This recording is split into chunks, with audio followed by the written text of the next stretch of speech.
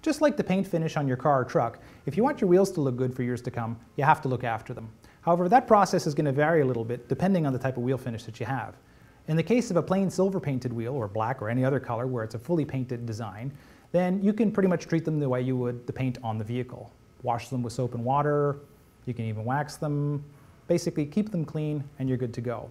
When you get into the more specialized finishes though, like the black machine we have here, or the chrome or polished wheels, you have to be a little bit more vigilant.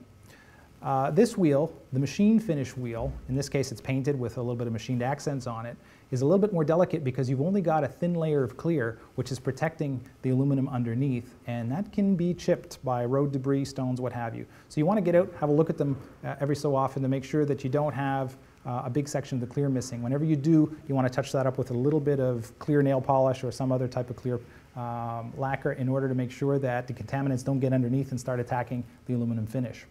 In the case of the chrome wheel, same thing. You want to keep them fairly clean. That means also getting the brake dust off them. Both these types of wheels are allergic to brake dust. You know, in the short term, a week, obviously not a problem, but don't leave 6 months worth of accumulated brake dust. You'll be paying the price. You also want to consider the use of these types of finishes. Generally for northern climates, I do not recommend either one because they are sensitive to salt that's used on the roads in the winter. So if you can, switch to a silver painted wheel or steel wheel if you have to for winter use. And if you're near the ocean, any type of maritime climate, again, make sure you wash them frequently because the salt spray from the air is hard on these type of finishes. So you want to make sure that they stay clean.